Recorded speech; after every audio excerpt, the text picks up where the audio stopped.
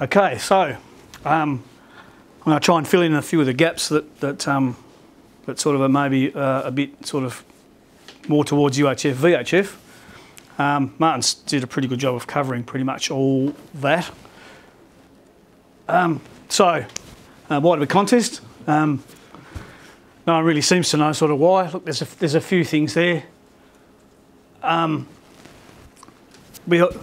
Martin said in his last thing, it's sort of to have a bit of fun, which I think is good.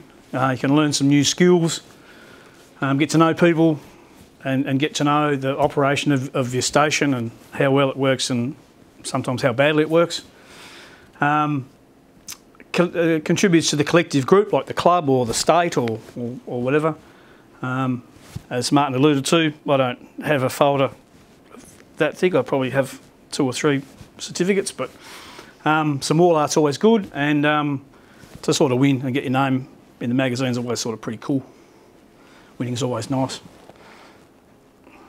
The contests there are pretty much the ones that the WIA sort of endorse. Big one, the Remembrance Day, John Moyle, and of course the field days and the Ross Hull Memorial, which this year I've tried to have a go at, I think, all of those, and so far not going too badly. But they're all sort of pretty popular ones that I think a significant number of people in this room have been involved with, especially the RD. So how to get involved? If you're new, just sort of keep your ear to the ground and maybe ask sort of people. I became involved, I think, by just listening to a bit of banter on 2 metres and 70 centimetres, thinking, oh, what's all this all about?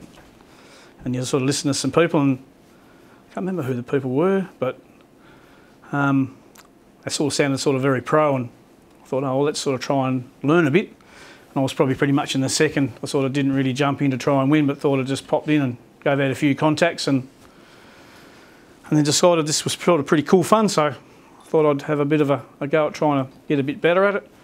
And yeah, offering assistance to new people, because we're all sort of new at some point, and it's nice to sort of take someone under your wing and sort of maybe show them a bit, and they could well be the next sort of contest champion.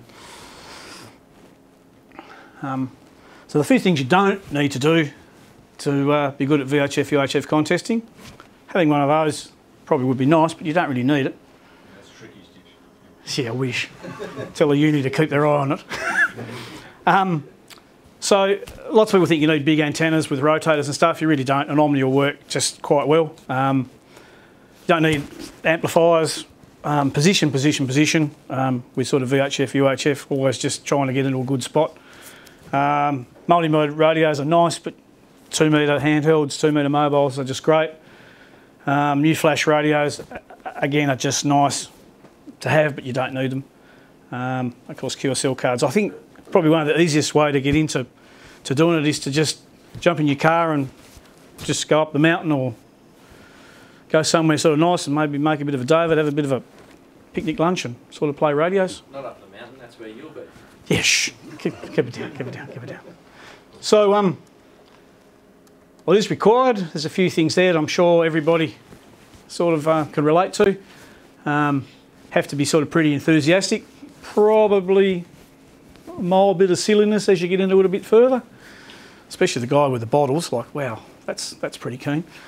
Try and sort of stay cool. Like most of the contests, especially on VHF and UHF, they're pretty sort of friendly. There's not too much arguing for channels and stuff. Friendly. Every man for himself sort of thing. I've heard some of the contests on HF. Trust me, ours are pretty tame one.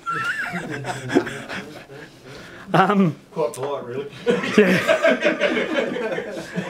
Maybe when you don't press the mic button, there might be a few things muttered under one's breath, but you know, that's all in the spirit. So look, I think the biggest motivation, trying to get your gear organised. Like, we're all a bit sort of slack. I know I am. Sometimes it's like the RD contest in 2 weeks, and I've got tons of things to do. But as I'm sure probably nearly everybody here has got the same thing, a to-do list. Trying to lure us into a false sense of security with this a bit of a presentation. You reckon? Knowing your tactics over the years. Yeah, all the multipliers. Just have to hear the JUF on the bands. That's what we need. So look, need to obviously have it. Yeah, be willing to have a bit of a go. Some patience to obviously, because everybody's new, so sometimes it's very easy if you've been doing a few contests to sort of, like Martin alluded to sort of get into a bit of a groove and sort of do exchanges really quickly, and sort of new guys will go, whoa, whoa, whoa, whoa, what's, whoa, whoa, whoa. Sort of don't want to be that person, so sometimes got to be prepared to just sort of take it easy and explain to people how it all works. And we've all made oopses with logs, so just sort of bear with people and make it all sort of work. I think it's good to obviously have bands be used. Now they'll use them or lose them. And again, supporting the sort of a collaborative effort for everybody and meeting new people. In fact, I quite often only talk to people once a year, and it's normally sort of August, sort of second week in August. So, in fact, I speak often to Ron Mann, and it's normally, oh, it must be RD contest time again. So. And competitive spirit, it is a contest after all. So, probably a little bit of overlap with some of these points. Two sort of types of the sort of VHF contesting, the sort of field day type things. An opportunity to get out and about from your normal station. You can do different categories, 6 hour or 24 hours. 24 hours in the mountain, eh, Hayden? Yeah, we'll do that. Yeah, off you go. No, we'll do it. Different categories, QRP, phone, CW, digital. As a lot of the other guys have done, the roving, where you sort of jump in your car and go from different grid squares, can be sort of quite fun. Probably a different sort of whole thing, the field day to sort of normal contesting. And then of course you can operate from your home station as well. And I think for all of the VHF, UHF contests, you can sort of do one or the other and sort of whatever works. You know, sometimes crazy people go up the mountain and we just like to have people sort of come out into their shacks and sort of come on. So, but I think there's portable can be sort of good fun. Can be. So here's a couple of pictures of Murray's field day thing, so you don't have to have it overly complex. That sort of works remarkably well. So just basically taking a handheld to an elevated spot or mobile radio, or you can take a van full of Yagi antenna, network laptops, microwave dishes, transverters, masthead amps, generators, heaters, and you'll end up being in the disturbed individual category, like a few of us in this room. What's knows what your field day? Well, that's right. Yeah, who else would be in the snow on the mountain? So log keeping, probably be a little bit of overlap with what Martin alluded to, but there are a couple of items. The paper logs are pretty much discouraged now, so that they can do like log cross-checking and things with a Cabrillo format, which is pretty cool. Paper logs have probably got still a little bit of a place in respect to sometimes if you go portable, like guys want to do a bit of soda stuff and they don't want to take a notebook, maybe you could just take a notepad or enter stuff in your phone, but then maybe be prepared to sort of do post-contest entry into the VKCL software, which works pretty well. The VKCL software is really sort of quite good. As Martin alluded to, it works with Omni, which is really good because it really sort of avoids log errors. VK5DJ does his logger, which apparently now supports Omni. I've not used that for a few years. I used to use it, and it was really good. And then I got introduced to VKCL, and sorry, VK5DJ, I'm a traitor. There's N1MM logger, and there's a QRZ logger as well. And I think Ham Radio Deluxe does some logging, but I'm not familiar with those. I'm sure Ham Radio Deluxe would do it, but certainly not cheap. That's pretty much the same page that Martin alluded to. Just pick out the sort of contest, and you can either, for the VHF ones, normally you enter your grid square in there, and which particular category. So that's again the main page. A little tip that I picked up, and I'm sure others that have played VHF contesting, remember that all FM contacts are green. So if you log a contact and you press enter and you're on UHF, VHF and it's not green, you've made an oops and you've defaulted to the standard SSB. It's normally only about 4 or 5 contacts in, you actually look at the thing and you sort of go, oh crap. So then you need to go back and quickly change it. That's when you fix it. That's right. That's right. I mentioned that further down the track. Yeah. Remember that. Yeah. Or run Omni. Or you speak 3 hours later. That contact I had back with you 6 hours ago. It's like, Fix it when you realise it's wrong. so look, there's lots of stories I'm told people could talk about contest logging software where you are sure you've worked someone on a particular band and computer says no. And sometimes it's just too hard. As Martin alluded to, over on the right-hand side, there's the little cut-off bit which shows the band that you're on, how many QSOs you've done, and as you change band on your radio, that little thing jumps up and down.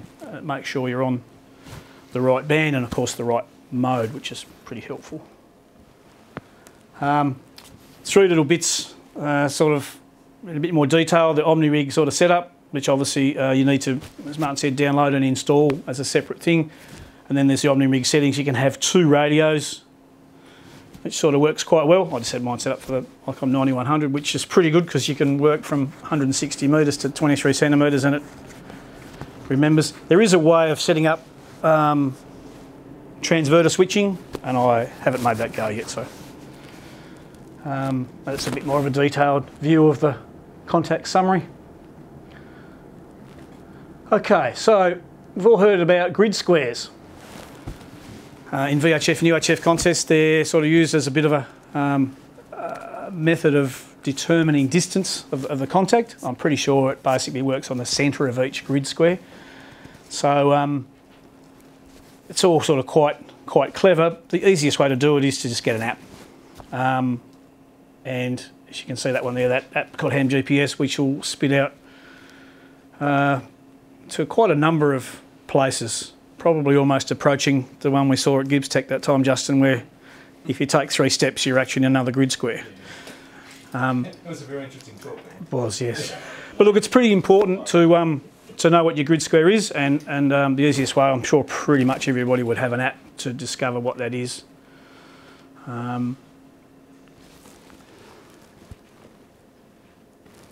Okay, so 3 cheers for Baldrick. 3 cheers for Baldrick indeed. So you need to have a bit of a plan. As Martin alluded to, having a plan is good. Probably a few things are sort of familiar to me, and I'm sure they're familiar to people in this room. Have a test run, make sure everything's all sort of working. Don't rely on memory, because you discover that an antenna's not working very well on the day of the contest and you really should have probably not got that far. The log keeping software, if you're familiar with it, then it's not so bad, but if you're going to try something new, then probably have a few dummy runs. Have a bit of a rest if you plan to do the 24 hours. As Martin said, as you get older, it gets harder and harder to stay up all night. I always keep a bit of a notepad sort of for scribblings of antenna headings for if we work in the microwave bands, and even 23 centimetres of where you need to point to work different stations. Sometimes you'll be trying to call Gary down there and you're pointing the wrong way, so you need to make sort of notes of where people are. If you discover a logging issue, fix it now, as in now. And it's amazing, sometimes you can be looking at a log and something will pop into your head, you'll go, I just worked Justin on 5.7 gigs. He doesn't have 5.7 gigs. So I make it blue, so. Have as many bands going as you can to try not miss a random contact. Now, for those that have done a bit of VHF, UHF contesting, having 6.2, 70, 1296, 2.4, 3.4 and 10 gigs all going at the same time can be quite interesting. You wouldn't think that many people would come up on those microwave bands in VK7, but trust me, when you're just trying to write down the exchange with someone on 2 metres, the other 3 bands will fire up and you'll miss it. I like Martin's idea of the different bands in headphones. That sounds great. I just have to sort of try and have as many radios, and you get to know where they have the speakers above the radio so you can hear where the noise comes from. A few people here would probably attest to this, that I've texted them and said to come on, coerce your mates into coming on and helping out the group. Sometimes if things are a bit slow, it's marvellous, you can text people or ring them and say, is your radio working? Time is pretty important. Again, it's pretty important. Look for the double point opportunities and maximise in the RD contest. I think we've all probably fallen into the trap of you hear someone on, you make a contact and you go, oh, I should have waited 10 minutes and it would have been triple points. And of course, that's the time to make sure you've got all the 23 centimetre and above gear and skeds all sort of organised. It's amazing. Triple point, like 23 centimetres above each contact is 6 points. Double points times 3, yeah, so 6 points. So we've got 23 people. We've had 23 on 23, so we could make some big scores if they're all on between 1 and 6.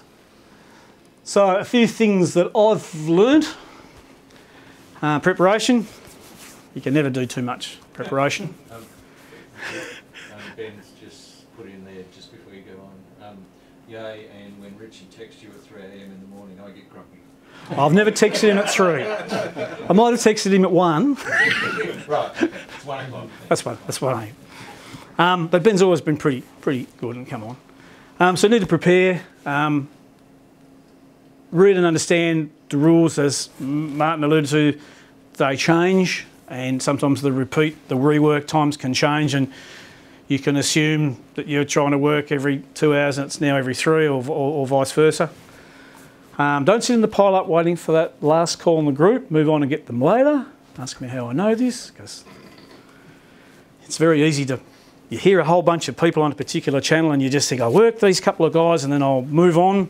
Yeah, don't, because you'll be stuck there for ages. Listen to the little voice in your head that just says, move on, come back.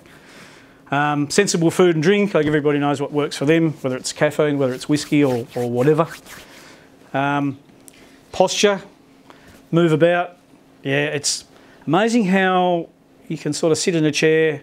Mine's probably not very ergonomic. I liked Martin's setup where you had the computer in the middle and the 2 radios each side, so you can just move side to side. I sort of had laptop on this side and a couple of radios here, and it's amazing how after 24 hours you realise that you probably shouldn't have done that. And yeah, try and keep awake from the wee small. Sometimes idle conversation in the wee small hours can keep you awake, sometimes not. Sometimes, I remember calling Murray a few times and he was asleep. But anyway. Well, can I add there? He was asleep, but he's... Yeah, he still won, I know. Thanks for reminding me of that, Justin. Just lucky, I guess. Age and youth, you know. Not that we're bitter about it or anything. No. I want to check the radio for a recorder and a playback. So check your log entry and check it again before you hit save. If you're using Omni Rig, it takes away a few of the doubts, but just make sure you haven't rolled a finger on a key and typed in, a wrong call sign, because the beauty of modern technology is it'll repeat it for you and it'll copy the error, especially with grid squares. If you get someone's grid square wrong, it'll just keep getting it wrong. It's just great. So here's a couple of field day portable stations. Bit snowy up the mountain. I don't even quite know how that was open actually, but so that's up. I think it was probably the first crack at a winter field day. There was a few. I think I had a 23 centimetre Yagi, but I don't think I had a feed on. I think there might have been a small packing and error. Hands up those that have not gone portable and forgotten a connector or a lead or something. That was pretty cool. I was able to work into Launceston on 10 gigs, which was pretty flash. The other photo on the right is a few of us on a hill just near Kingston, trying to work into ZL. One early morning before work. I think that photo was at about 6 AM-ish. So it looks all quite flash, but I don't think we worked on any of the high bands. I think we worked into ZL on 2 metres and 70 centimetres. I don't think we made it on 23 centimetres. Not from there. Not from there, but nonetheless, there's a lot of kit there. Passers by just have a good look. They're quite amused. Another couple of field day ones. On the left is our Murray and I went portable for the winter field day not long back with a van that's sort of specifically set up for playing radio. It's got a 10 metre telescopic mast that comes out of the middle of it. and we've done a bit of work in making an operating position in there for 2 people that can stay nice and toasty warm with the aid of a heater and a generator. It was occasionally 3. Occasionally 3, yeah. Yeah, we had to have a quick deodorant check before the 3rd person was allowed in, but it was really good, worked really well. Although when the sun goes down in the winter at 1100 metres above sea level, it gets cold really quickly. Ask us how we know that. Another photo on the right there is Hayden and I went portable up the east coast. What was the name of the place, Hayden? 3 Thumbs Lookout. 3 Thumbs Lookout, yeah, where we worked into ZL on 2 metres 70 centimetres, 1296 and 2.4, which was pretty. 2.4 was CW. That was, yeah, that was interesting. It's good fun. So here's a couple of stations. I'm sure, I don't know who they belong to, but maybe that's that one you talked about, Martin. That no, I don't know those. but it was just, you don't need to have that sort of station. It'd probably be nice.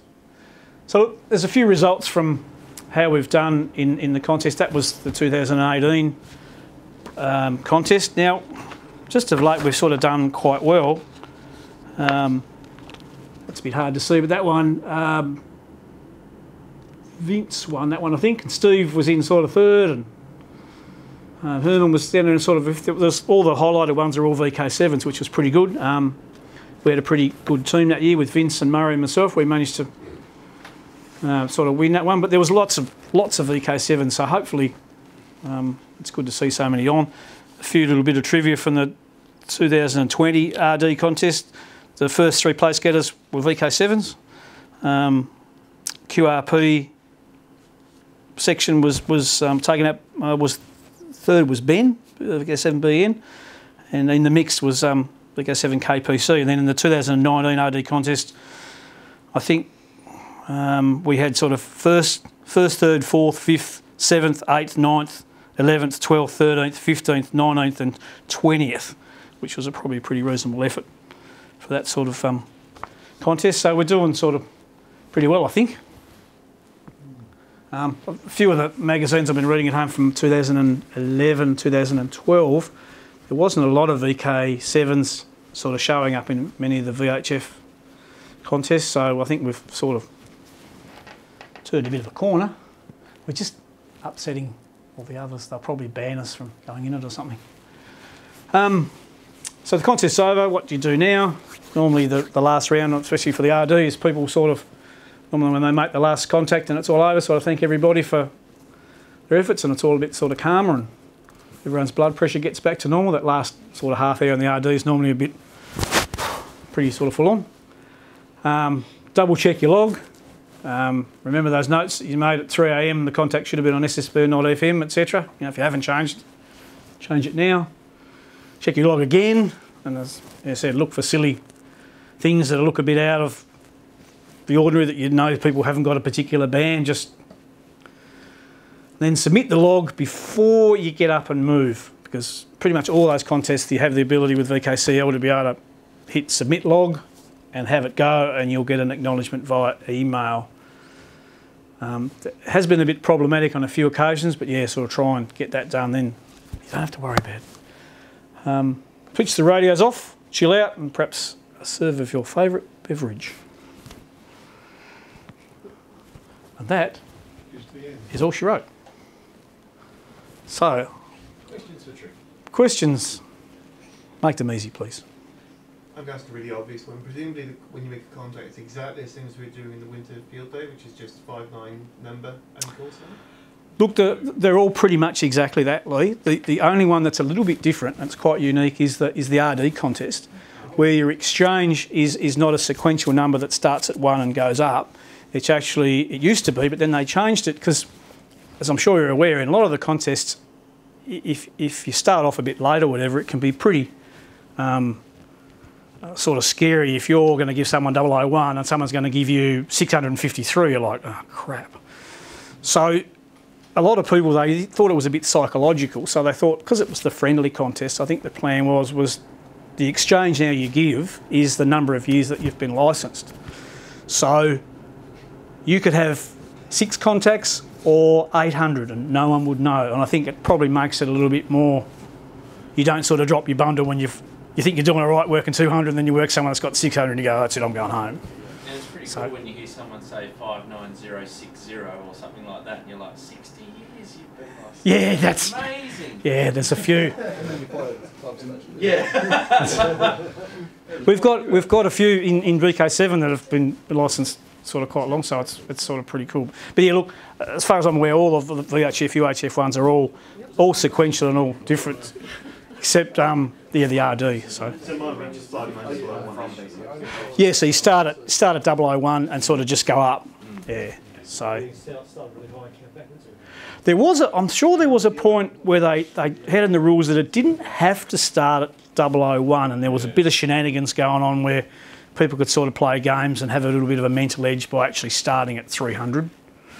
But And I always, if I hear someone say in RD 001, I take the time to say, thank you for joining in the contest. that's right, yeah. Because it's their first year, it's their first time, on the contest. So That's right, that's right. encourages them for next year.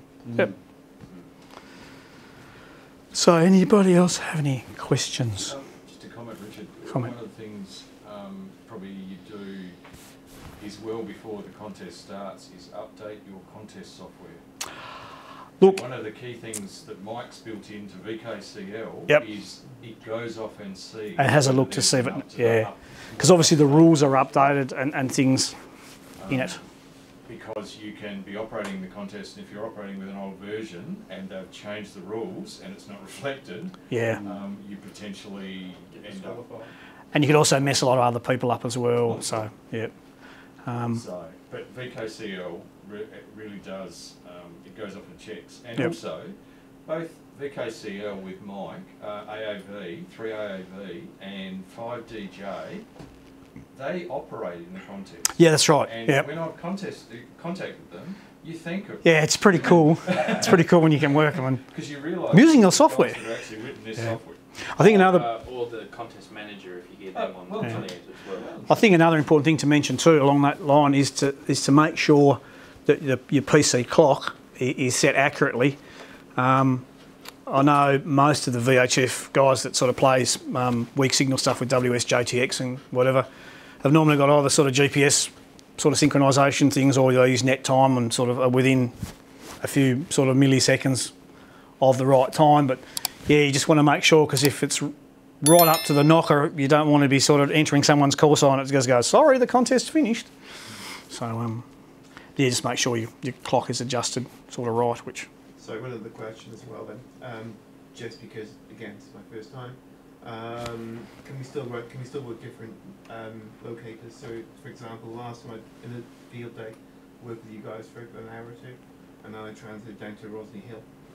Is that still allowed? Yeah, that's what you're called a rover if you do that. So there's different categories that you can go in, and you can go in multiple categories. So you can spend a few hours roving around giving out numbers in different places, or you can then go home and sort of, it's probably best not to try and enter too many categories, but yeah, like sometimes it's good fun to go out and about. So I know my two such silly questions, but No, they're not silly. No questions are silly. I'll just add one thing on the log. The VKCL is a post-event section where you can actually do your log later, because I'm like a hopeless person, one finger poker, and there's 10 contacts gone by the time I went to do it by keyboard. So I don't think you're alone there, Garrett. Quite often you'll actually hear someone entering, you'll hear going, VK7, yep, SSB, Yeah. yep. But I'm too slow. I'm even too slow for that. I'm faster writing. Admittedly, it's a bit of a pain if you do a big log, but I can scribble faster and make more notes faster with a pen and paper. Yep. And then put the log in later. Yep. No, That's that's... the way I go, because Yep. I'm just so hopeless, and I'm in a little bit of a confined area to a certain extent. Yep. No, as long as you can read your shorthand. Yeah. But sometimes you can correct. People that have made a mistake with their keyboard take a while to get back in there and correct it. Yeah. You've already done that. You can actually just scribble it with a pen and write on it. Yep. So just use different colour pen for a No, different hand or whatever. And That's a good plan. Good plan. I think the portable guys, I think, often do that because they don't want to take a laptop up to the top of a hill or something. So. I want to go through the those that are not sure that what we use? Look, I've prepared something that's going on the broadcast on Sunday. What we're going to try and do this year, because we've had a lot of people on 2 metres and 70 centimetres, probably 2 metres has got very busy. So what I'm proposing this year, a few of us, is that not only do we have channel 50 or 146-500, that we also use 146-525. So if you set up a bit of a scan group to just add that frequency to it, and depending on the busyness, maybe on 439 as well, go to 439-025, so that if you come along and there's like a string of people working, you can just sort of flick up another channel. And if a few people know that that's going to be a thing, then, you know, you can maybe call on, if someone's busy on channel 50, you can call on 146-525, and chances are there'll be somebody listening, and you can sort of flick between the two and maybe keep things a bit more fluid and a bit more mobile. So there's proposed those two frequencies, so 146-500 and 146-525, 439 and 439-025. I think on 6 metres, 52-525 is probably a good one, unless anyone wants to use SSB, so it'll be 50.150.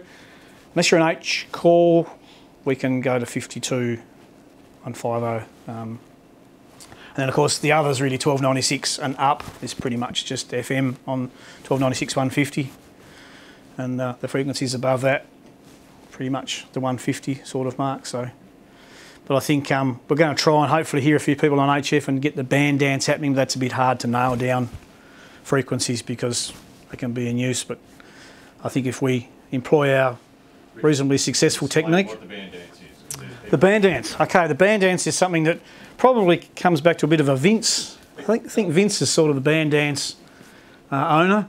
A few of us got together and we thought, oh, while we're chatting on 2 metres, why don't we all see if we can work on 10 metres? So we nominated a frequency of 28-470 or something. So before we knew it, there was like 10 or a dozen people there. So we all worked each other and we went, oh, what about 15 metres, 20 metres, 40 metres, 80 metres, 160 metres? And it's amazing how many points you can rack up, especially on 160 metres where it's all double points.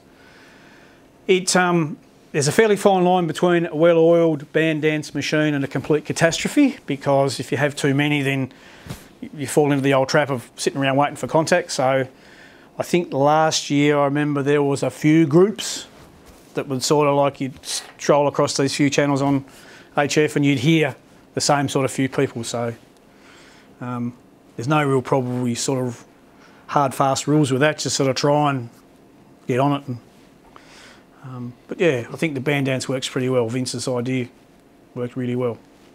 No, just all in all, have some fun. That's the main important thing, is to have some fun.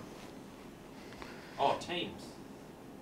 Ah, teams. Good point. VK7 team, we could have more teams. Feel free to form teams. I think you need to. I think you probably need to let them know before the contest Yeah. to register a team, and it can be, I think, 3 or I don't. 3 people. Yeah, 3. 3 people. And look, there's a lot of people in this room that have scored really, really, really well in contests, so there'd be no real reason why theoretically we couldn't have 3 or 4 winning teams. Yeah. So, but look, that's a good plan, and you can always have sort of new guys can sort of join teams, or yeah, I think that's a good idea. Teams are good. We've had a pretty good team the last couple of years, so. Can they be geographically separate? Or? Yeah. Yeah. The 3 Yeah. people separately operate. Right. But And then they all combine their their scores are combined. Yeah. Right, okay. And It's all about prestige. There's no prize for a team, but it's about prestige. Correct. oh, there's a certificate. There's a certificate. Yeah. But last year there was only 3 teams across the whole of VK. Yeah, that's right. So with the teams, it's just still the 3 stations are operating exactly the same individually. It's just a Yeah. team and then the score. So just basically, if you submit a team that's got, you know, yourself and Steve and Herman together, just at the end of it, what will happen is they'll just grab the 3 scores and add them together, and you just got to nominate a team name and Come up with a funky team name. come up. Yeah, That's what we got. cronies plus 1. Long story, but Hayden's the plus 1. So, all right. Cool. No worries. We show appreciation, Richard. Thank you very much.